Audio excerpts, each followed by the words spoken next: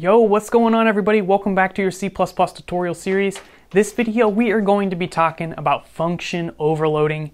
This is the concept, and then we're going to get some hands-on stuff in the upcoming videos. So this is where we start getting into the really cool parts of programming. I'm super excited and I hope you guys are as well. But you know what I get really excited about? Sponsorships. Yeah, that's right. Embarcadero Rad Studio sponsored this series, and I'd encourage you to check them out. I'll leave a link for you in the description. Rad Studio is the IDE of choice for C++ development. Quickly build native mobile and desktop applications from a single C++ codebase and deploy to Windows, Mac, iOS, and Android. With Rad Studio, user interface design has been made easy with hundreds of pre-built components for cross-platform development. You can easily integrate with popular source control management systems, databases, APIs, and you can make your life easier with numerous third-party extensions. Let Rad Studio do the heavy lifting when it comes to C++ development. Give it a go with a free trial by following the link in the description. Alright, so here's the thing. When you create a function, it's defined in your program. So here is an extremely practical function I just created that is going to do stuff for us. And this is established as a function in your program, meaning if you type it again, you're going to have a problem. So if in your code you do this, the compiler is going to complain that there is already, honestly, I'm not exactly sure what it'll say. It'll probably give you some really cryptic message, but it'll say something along the lines of, hey, do stuff has already been defined, or you're redefining a function that was already defined. But there is an exception to this rule. If you change the second version just a little bit, you can actually have two versions of the same function, basically the same name for the function, different arguments. So for example, we can create one that takes a string. Now the compiler is not going to complain because it basically sees these as two different functions. Now when you call this function, which one is it going to use? Well, that depends on the types of the arguments. So if in our code we call do something and we pass in hi as an argument, well, it's going to say, should this go to the integer one or the string one? Well, clearly it should go to the string one, and it's going to call that version of the function. This is the concept of overloading. It's when a function has multiple versions but the same name. So do stuff has essentially two versions of the function. It has overloaded functionality.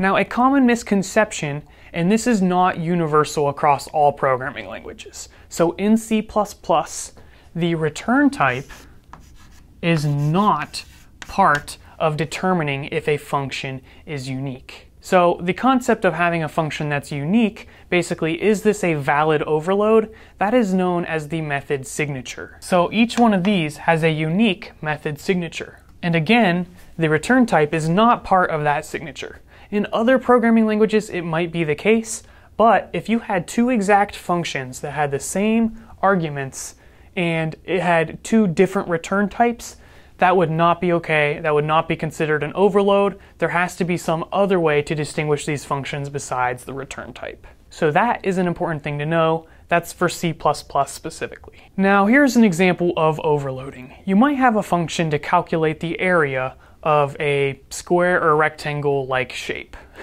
So let's say this returns a double, and it's called area. Now what kind of shapes can this use? Well, tons of stuff has area. So maybe you could distinguish, instead of having a bunch of different functions like square area and rectangle area, maybe it'd be possible to distinguish different shapes based on the arguments.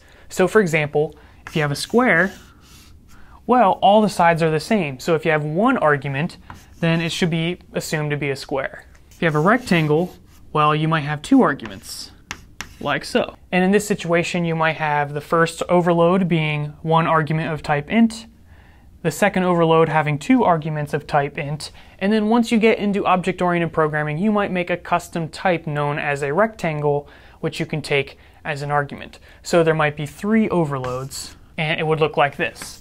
One with int x, or whatever you wanted to call it. You could just call it length, for example. One with two parameters here, the length and the width, which would be for a rectangle, and then another one with a custom type called rectangle. So this is just an example, and maybe you wouldn't want to do this because it wouldn't be clear which area you're calculating, but if you have a very small application and you are the one who's primarily using these functions, it might be perfectly clear enough. That's up to you. As a side note, and this might not become completely clear until a couple videos from now, overloading is not designed for optional parameters. So for example, if you have a function where if you don't pass in an argument, you want to default it to the value 10. That's not something you would use overloading for. You can actually use default argument values, and we're going to go through an example of how to do that in the upcoming videos as well. But since this is a concept video, I thought I'd throw that in as just a little sneak peek. And that's pretty much all I got to say about overloading. Super, super, super important. All complex functions are going to have overloads for different types passed in as arguments. So hopefully that was helpful. If you've enjoyed the content, please consider subscribing, and I'll see you in the next video where we're going to create this right here. So I'm looking forward to it. I hope you are too.